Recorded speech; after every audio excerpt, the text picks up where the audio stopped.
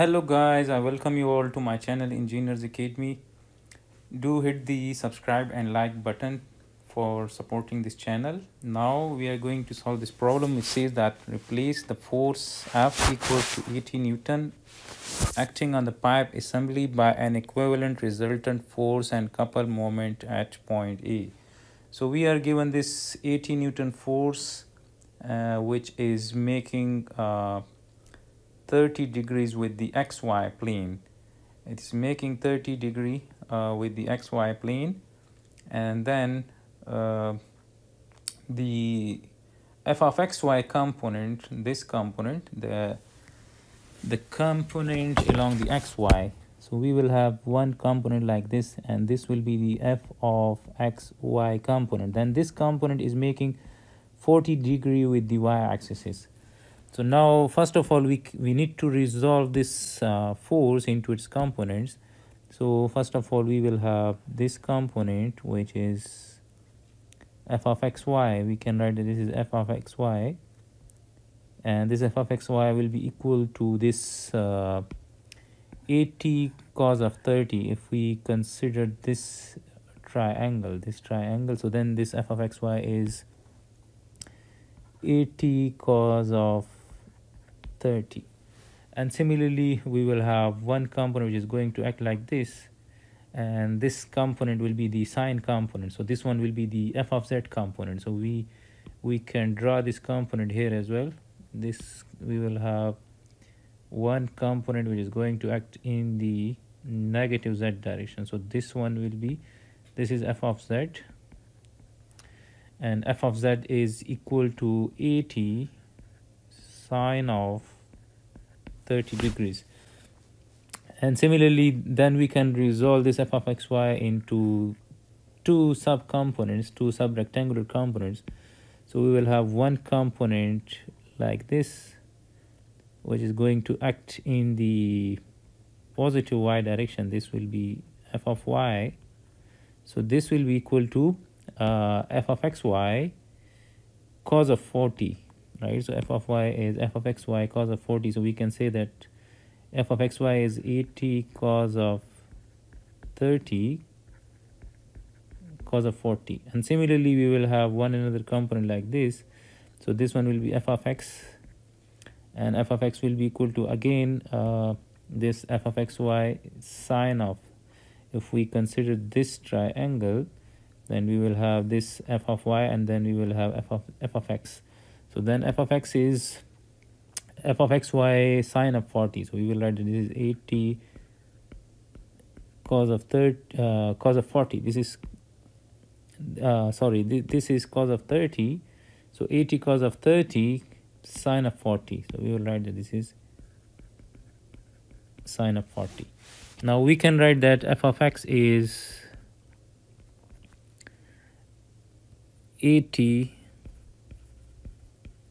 cos of 30 sine of 40 degrees. Similarly f of y is 80 cos of 30 cos of 40, and then f of z is 80 sine of 30. So now let's calculate all of these.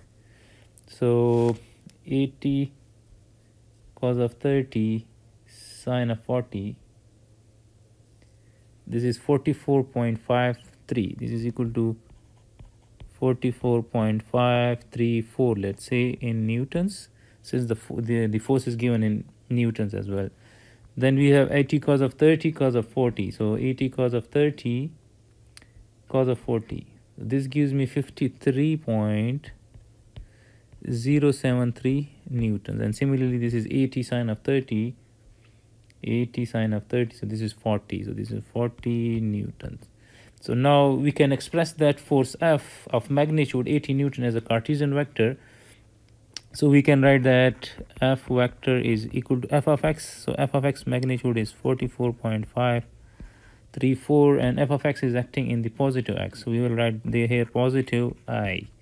So this is 44.534 in the positive I direction. Similarly f of y is also acting in the positive y direction. So we will write 53 point.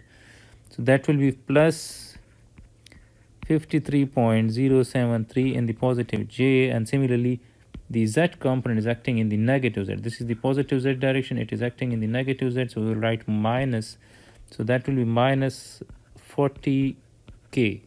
So the f of z component is acting in the negative k direction, so we will write minus k. So this is the Cartesian vector representation of that force F. And if we want to replace this force F acting on the pipe assembly by an equivalent resultant force, so that this will be the resultant force. We will move this force as it is to that point A, so that will be the resultant, since there is only one single force acting on this pipe. So now when we move this force F from its current line of action to that new line of action, or to that new point of application, so at this particular point this force F is producing some moment about that point A. So if you want to replace this force by its equivalent force coupled system at that point A, we have to find the moment that it's going to produce, and we have to represent that moment as a couple at that particular point A. So then we will be able to replace this force F by its equivalent force coupled system. So now the next job is to find the couple that it's going to produce about that point A. So in order to find the couple, we have to define the moment arm. We have to define a position vector from point A to this point where the force is acting. So let's say that this is our position vector from this point to the point of application of that force. Let's say this is that position vector, and let's say that this force F is acting at some point, let's say point T. So this will be the position vector from A to T. So now we have to find the position vector from A to T. So now to find the position vector from A to T, we have to travel from A in the x, y, and z direction. So first of all, to reach that point T from A, we need to travel 400 mm distance in the positive y. So 400 mm distance in meters is 400 divided by 1000, so that is 0.4. So 0.4 meters in the positive j direction. This is, we need to move 400 mm in the positive j. Then we have to travel this 300 mm distance in the positive x direction, that is in the positive I. So let me write that this is, we will write that this is a plus 0.4 j, and then 300 divided by 1000, so that is 0.3 in the x, so that is plus 0.3 in the positive I.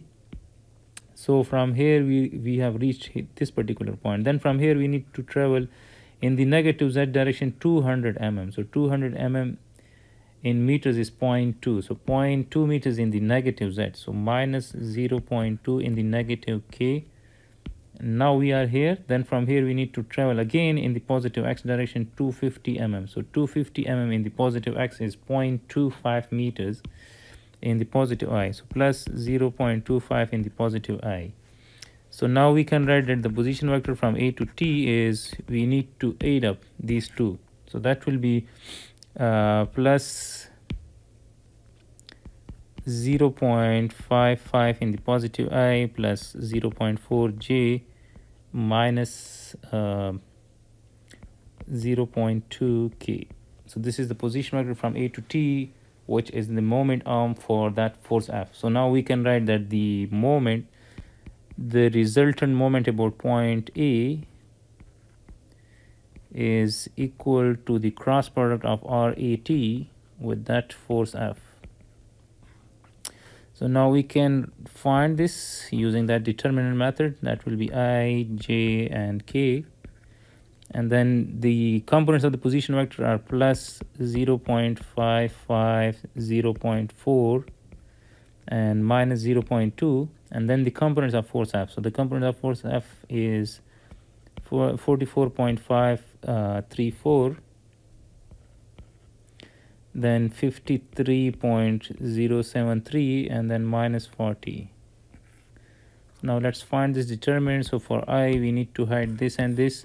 So 0.4 into this minus this. So 0.4 into minus 40 minus 0.2 into 53.073, and this will be multiplied with I. Then for j we need to hide this and this, so this multiplied by this minus this, and with j we always need to write minus while finding the determinant. So I will write minus, then we will multiply this minus this, so that is 0.55 into minus 40 minus again minus 0.2. We will multiply this and this, so this and this, that is 44.534, and that is in the negative j, so that is minus j.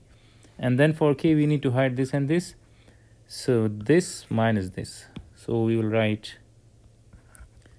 plus and then 0.55 into 53.073 minus 0.4 into 44.534, and this is into k. So now let's find all these. This is the first term for I is 0.4 into minus 40 minus 0.2 into 53.073. So this gives us, this is equal to minus 5.385 approximately in the I. Then the second term is minus 0.55 into minus 40, then minus, and that is minus 0.2 multiplied by 44.534. So this is plus 13.093 j, and then for k that is 0.55 multiplied by 53.073 minus 0.4 into 44.534. This gives me 11 plus 11.377 in the along the k, and the units will be, now since this is the resultant moment about point A, the units will be in Newton meters, since we have considered the position vector in meters. This is the position vector in meters. Let me write it here, that this position vector is in meters and this force is in newtons. So the resultant moment about point A is this,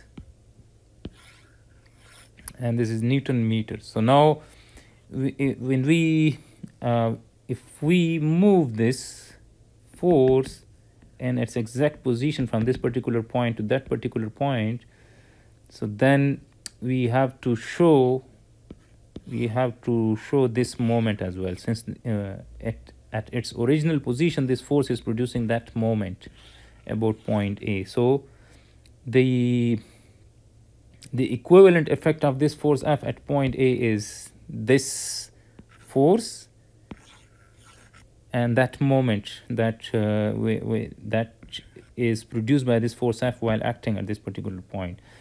So when we want to replace this force F of 80 Newton by this force and that moment about point A.